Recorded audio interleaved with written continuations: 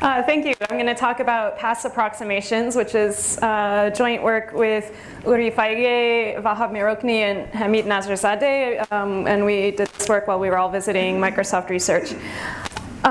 So I'd like to start by illuminating you as to what this cryptic title means. PASS is a acronym, and it stands for parameterized by the signature of the solution.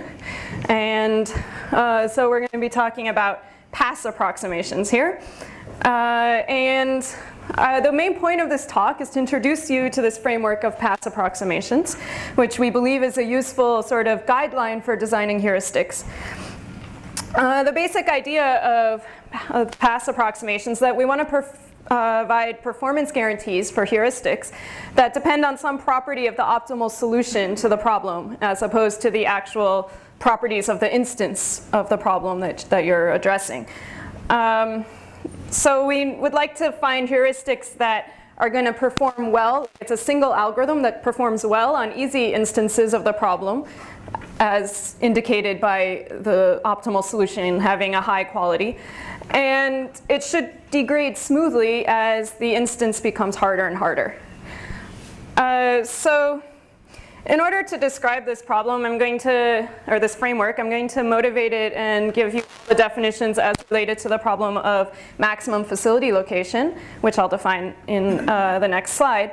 But I just wanted to mention the original motivation for this problem was we were trying to think about how to allocate banner ads at Microsoft, and we needed to do so in such a way that we had to decide which advertisers to accept. And when we accepted an advertiser, we had to guarantee them some amount of supply of impressions from all different types of people. And so this problem was, we showed, hard to approximate, but we still needed to provide some kind of algorithm. And so we came up with this framework in order to guide us towards a solution for this problem of banner advertising. Subsequent to this paper, Uri Faige and Daniel Reichman have used similar guidelines of pass frameworks to design heuristics for the maximum independent set problem. So I'll be talking about maximum facility location here. Maximum facility location is a natural variant of facility location problems. So you have facilities and clients. Every facility has an opening cost, CI, and we get a revenue of UIJ for connecting client J to facility I. So you could think about the revenue, normally in facility location problems, you're used to thinking about having connection costs. Here you can think about the revenue as like this client, we get some profit for connecting this client, and the revenue is this profit minus the connection cost. But most generally, you can just think about connecting client I to facility J has some revenue UIJ, and that might be different for different facilities. We would like to find a solution in which every client is connected to at most one open facility, and the objective is to maximize the revenue of the connected clients minus the cost of opening the facilities that they're connected to.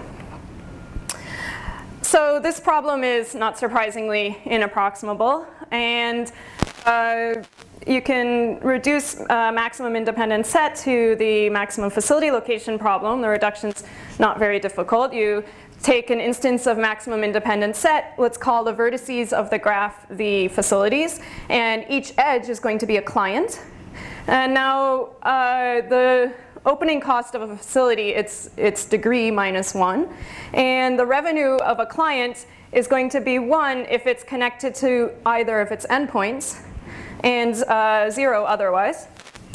And now what you can see is that any solution to our problem in which we don't open facilities with 0 revenue is going to, each open facility is going to contribute 1 to the value of our solution, and therefore the value of our solution is exactly the cardinality of the corresponding maximum independent set. So the problem is inapproximable, and nonetheless it's a very natural problem, so people have looked at it in the literature, and ways that people try to handle this problem, you could try to add a large constant to the objective function, thereby pushing it up and making it always positive, and then you can hope to get a multiplicative approximation in this case. Or you could imagine that your input is drawn from some distribution, or the input is perturbed according to some rules, and then give guarantees in this way as to the quality of various algorithms. Or you can try to restrict the input instance and only give good approximation algorithms for inputs according to a particular input instance family.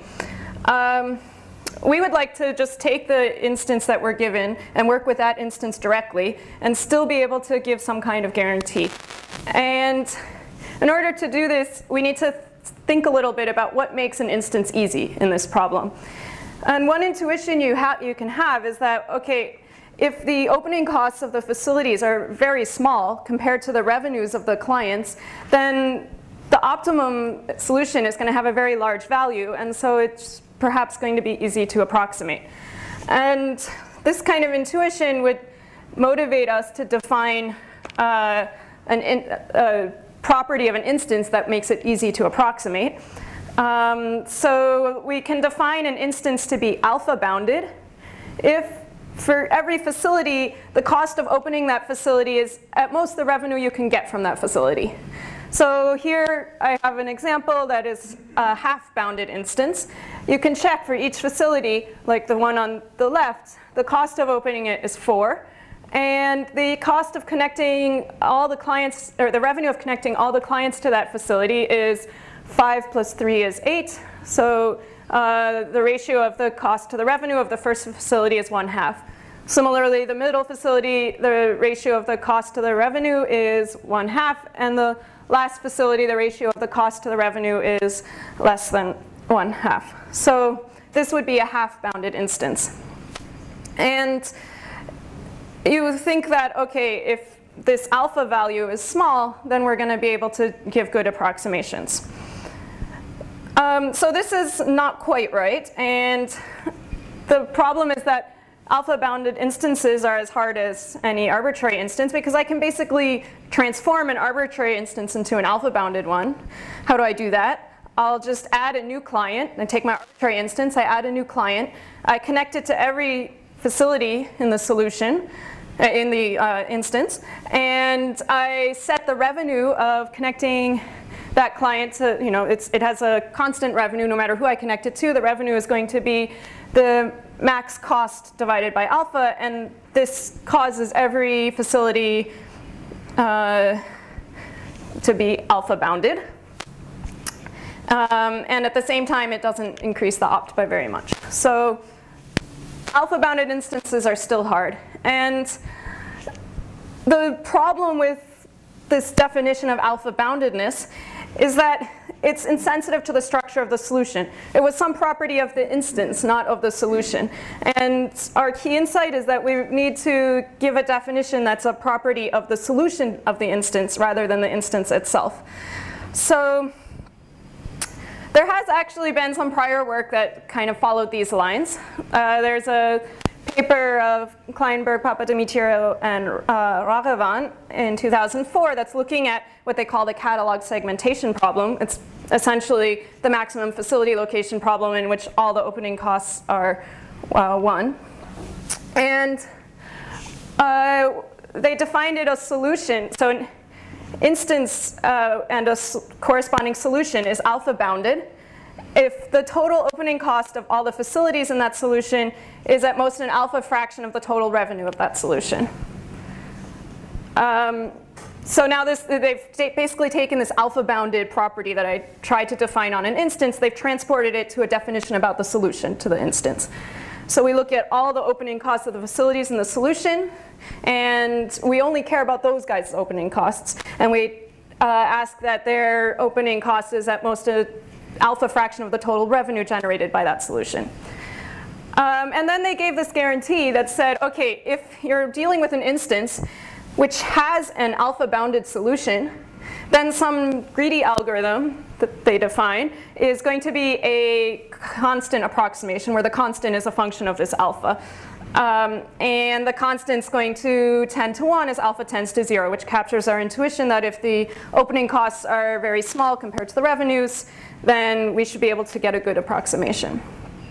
One thing to note here, which is also going to hold for our work, is that they talked about getting an alpha, or an approximation, which is a function of alpha, where alpha is a property of some solution. It did not necessarily have to be the optimal solution to the problem.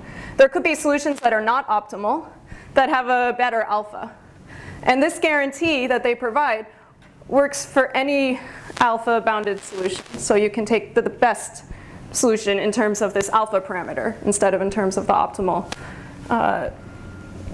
solution to the problem. But for the sake of understanding this, you might as well think about this as being the optimal solution to the problem. Okay, so our framework, we want to try and generalize this notion in a way that's going to make the framework sensitive to the impact of individual facilities. So in the maximum facility location, unlike the catalog segmentation problem, the opening costs are not uniform. And we need to refine the notion of what makes a solution easy in order to capture the non-uniformity among the various facilities. So we're going to look at a solution, and we're going to define something we call the signature of the solution, which is meant to capture how easy the solution is. And then we're going to express the approximation ratio as a function of this signature of the solution of the instance. We have what we call a recoverable value, which transforms the signature of the solution into the amount of value we hope to reap from that solution. And we're going to design instance-blind algorithms that are always able to generate this recoverable value on any instance. Something nice about our framework is that we're able to show that it's NP hard to get more than the recoverable value. And I'll briefly return to how we formally can state such a result when I give you the definitions of signature and recoverable value. So I'd like to introduce the signatures and the recoverable values in the next few slides. Recall that the signature is supposed to capture some property of a solution that makes it easy to approximate. And then the recoverable value is going to be a function of this signature. And it is trying to capture it for any solution that has that particular signature. We should be able to get this target value from that solution. That's what the recoverable value is. And we define the recoverable value element-wise, or in this case, in the maximum facility location problem, it's a function of all the facilities in the solution. So each facility in the solution has a recoverable value. And we want our solution to get at least that recoverable, the sum of those recoverable values. So in particular, in our framework, we're going to take this alpha notion, and we're going to talk about the alpha value, which is the ratio of cost to revenue, of each of the facilities in the optimal solution. And then we're going to try and get a heuristic that gets a total value that's the sum of these recoverable values of the facilities in the optimal solution, these alpha values of the facilities in the optimal solution. So before I give you how this works out in maximum facility location problem, I want to give you some idea about why we like this framework.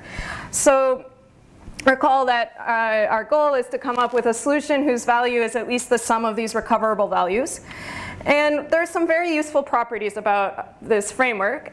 First, as I've mentioned all along, we work with the instance itself, and we give an instance-blind heuristic that's going to give you good approximations when possible according to this definition of recoverable value. Second, our recoverable value I mentioned was going to be defined. We talk about how much value we can recover from each of the facilities in the optimal solution. This means that first of all, our measure is going to be more sensitive than aggregate measures like the alpha boundedness that was previously defined. And it thereby allows you to talk about instances in which the opening costs are not uniform. But also, it has a nice additive property. If we take two separate instances and we take the union of these instances, the recoverable value is the sum of the recoverable values on each of the instances separately, which has a nice conceptual aspect.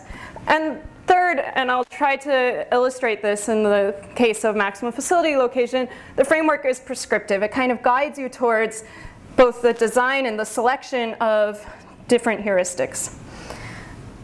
Okay, so I'd like to now define the signatures and recoverable value for the maximum facility location problem.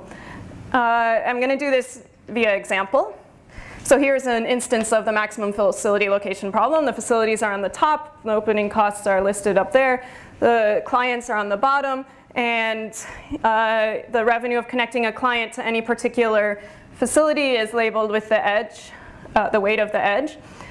I'm considering, remember the signature is a property of the solution, not of the instance. So here the solution that I'm going to define the signature for is the one in which the facilities that are in green, the first, second, and fourth facility, are open, and the clients are connected to the facilities as indicated by the solid lines.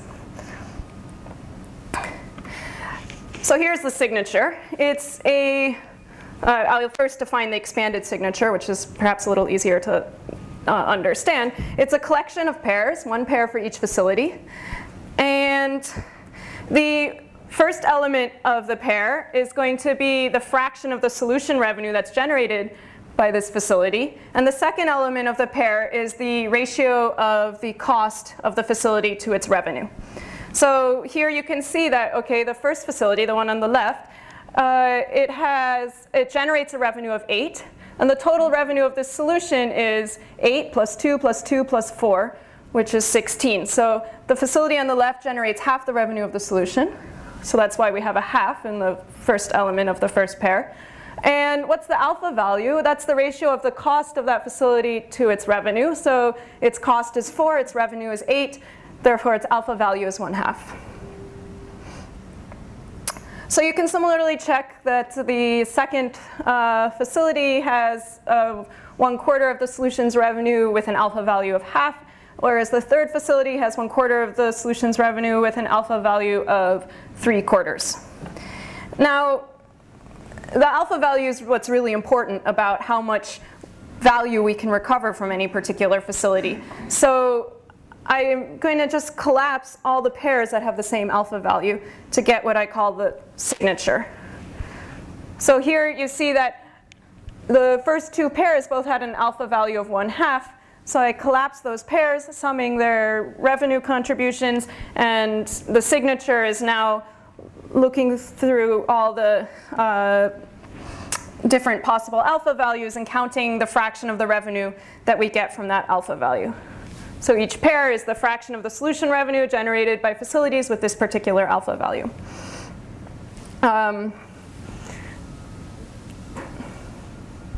I could have talked, I guess, about all the positive results using just the expanded signature. This signature notion is useful when you want to say things like it's NP hard to get better than some approximation ratio, because now this signature, I can look at a family of instances of growing size that all have the same signature. Okay, so that's why this is here. And then the third notion, which is, I'm telling you what it is just because it relates to what had been previously defined when we're looking at the catalog segmentation problem, is the summary signature, which is just the ratio of the total cost to the total revenue. So here the total cost is 4 plus 2 plus 3 is 9. And the total revenue, as we discussed, was 16. So that would be the summary signature, and this is a bijection with the notion defined in the KPR paper. Okay, so what is the recoverable value given the signature? So the recoverable value is supposed to tell me how much revenue I can get from each of the facilities in the solution. So I look at a solution with some particular signature, and let's first think about how much does opt get from, how much does that solution itself get from each of the elements of its signature. And I claim, and it's not hard to see, I'm not going to go through the formula on the slide, but the opt is getting, if the pairs are QI alpha I, where QI is the fraction of revenue that is contributed by facilities with alpha value alpha I, then opt is getting QI times 1 minus alpha I. And our goal is to get something just slightly less. We want to guarantee that from facilities with alpha value alpha I, we're going to get QI times 1 minus alpha I plus alpha I log alpha I. Now alpha is less than 1, so that last term is negative. So we're going to try and get something that's just an additively slightly less than what opt is getting. And this is our recoverable value. Now let's do a sanity check here. The recoverable value was supposed to be like if alpha, the ratio of cost to revenue, was very small, so the facilities have low opening costs compared to the amount of revenue they generate, then we wanted to be able to recover a lot of the value. So when alpha goes to 0, we hope that this VI goes to QI times 1 minus alpha I. And indeed, as alpha I goes to 0, these two, both opt and us, recover QI. Alternatively, when alpha I goes to 1, so your amount of revenue you're generating is comparable to the cost of opening your facility, you're intuitively thinking, okay, you're not going to be able to get much from those guys. And indeed, as alpha goes to 1, this VI becomes 0. Okay, so this kind of matches our intuition on the two ends.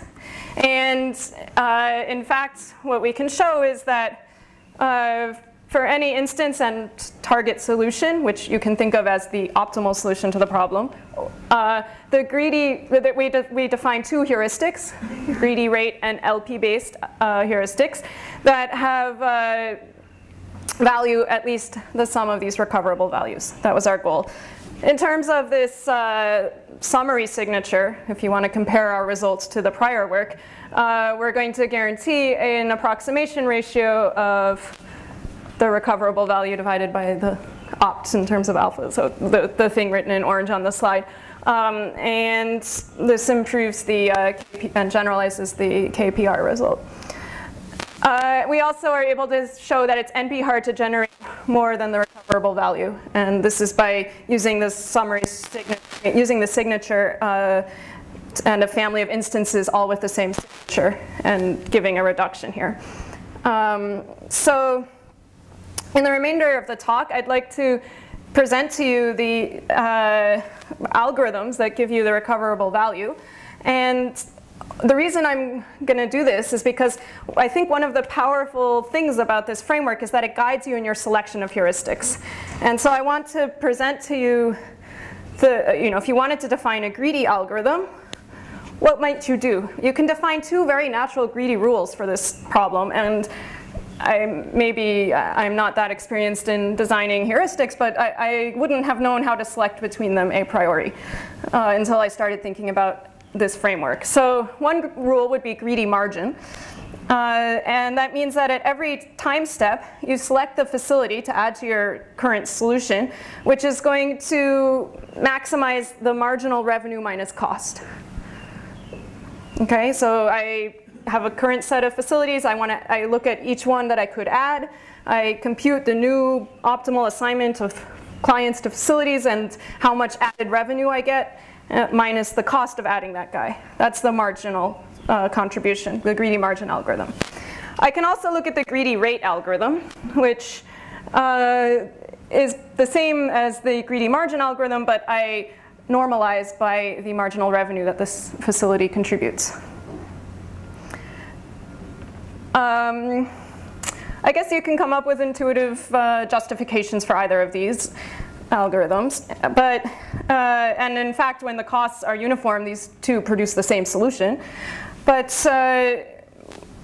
they actually have very different performance on some instances. So here's an instance in which the greedy margin algorithm performs a linear factor worse than the greedy rate algorithm. So I have a bunch of facilities and a bunch of clients. Each client has a revenue of 2 with the facility that's directly above it. And then there's this extra facility in the middle which can service any client with a revenue of 1. Now the greedy margin algorithm is going to ask for the max marginal contribution. So the first facility it wants to add here is the middle one, because the middle one has a revenue of 6 from the bottom guys, or in general n, and it has a cost of only 4, or in general n minus 2. And so its marginal contribution is 2, whereas any of the other guys have a marginal contribution of 1. And so it opens this middle facility. Now everybody's marginal contribution is 0 at this point, and so it doesn't open anything else. And the value of the solution it comes up with is 2. The greedy rate algorithm, on the other hand, is going to look at the max marginal contribution rate. And now the rate of the middle facility is pretty low because we're dividing by 6. So it's 1/3. Whereas the rate of the vertical configurations is going to be 2 minus 1/2, which is just 1/2. So the first thing it selects is the guy on the left, and then thereafter it keeps selecting these guys, and it opens all of the vertical configurations to get an optimal solution value of 6. And if you look at the generalized instance here, it's a linear factor difference between these two algorithms. And indeed, we're able to prove that the greedy rate is getting at least the recoverable value. So in some sense, it was the right heuristic. We also note that we can generalize this to monotone submodular functions minus additive functions, which is nice because submodular function maximization is working for non-negative submodular functions. Okay, so that's in the greedy line of work. We can also use our framework to help select between LP-based algorithms. So here's a natural linear program for the problem. We have the cost of each facility, and let's look at a case in which every client has the same revenue at every facility.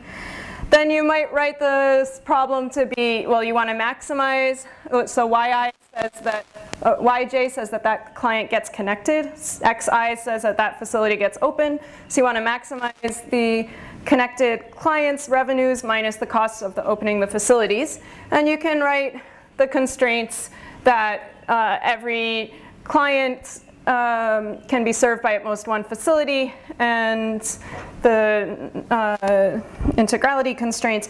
And this problem is going to be, this LP is going to have a linear gap, and we show that you can't round it in the paper. And the problem is that the objective value is not the right thing. What we wanted in our framework is to capture the recoverable value of the solution.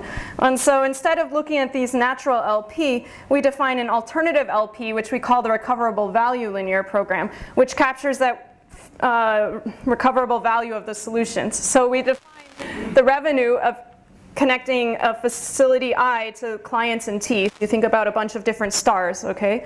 And we look at the revenue of every potential star, where the center of the star is the facility and the endpoints are all the clients of that facility. And we can define the recoverable value for any star, which is just the opening, which is the recoverable value formula for the revenue of that particular star. And now you can write the LP pretty easily for maximizing the recoverable value. You just want to maximize the recoverable value subject to the constraints that, well, each client can be in at most one star in the integral solution, and each facility is the center of just one star. So you can write down the LP. You also have the non-negativity constraints, and this, of course, is an exponential sized LP because we have one variable for every subset of client slash facility pair. But turns out that we can solve this LP using separation oracles, and then we have a way to round this, which basically is opening each facility with some probability that's proportional to the LP value of the star, and then if we have over-demanded clients, we just assign them to the facility that has the maximum revenue for that client. And this rounding technique is going to get us value that's at least the recoverable value, which we show in the paper. The nice thing, so I guess the point of showing you this sketch is that there was some natural LP for the problem, which didn't help you at all in terms of designing an LP-based algorithm. But here is another LP that gives you a LP-based heuristic that gives you some formal guarantee about the solution quality. So in conclusion, I introduced in this talk our pass approximation framework, and I want to highlight the properties once more of this. It works with the original instance and gives guarantees that are a function of the solutions of that instance. It's conceptual in that if we have two separate instances and we look at their union, our guarantee is the sum of the guarantees on the two separate instances. And kind of most exciting is, for me, is that the framework is prescriptive. So it helped us select between two greedy algorithms. It helped us even define an LP-based algorithm for which we could say something. In conclusion, I guess the obvious open problem would be to apply this to other settings. So as I mentioned, Feige-Reichmann subsequently applied this framework to look at max-independent set. There's also max cut would be a nice target problem for this framework. Thank you.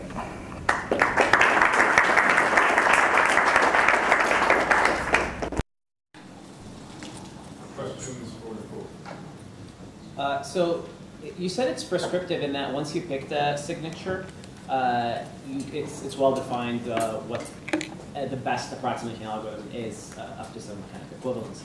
But I didn't get a sense of how you would choose what the right signature is. Is that still kind of more art than kind of well defined, or?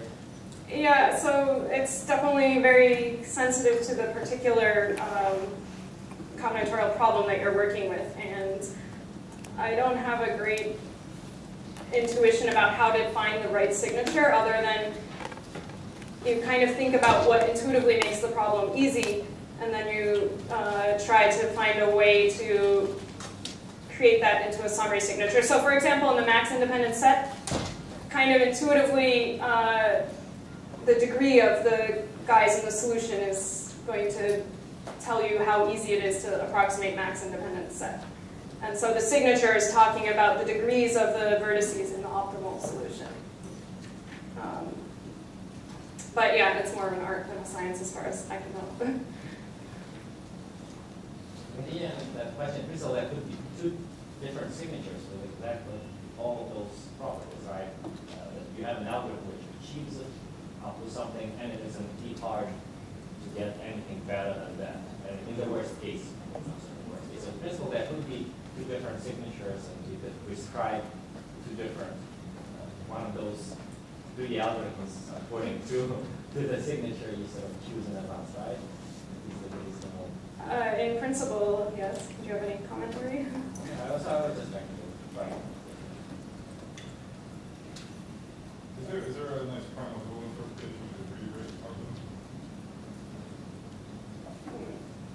Maybe you could do that same. I did not think about that, but that's a very good question. Okay, anything else, Nicole? Thank her again.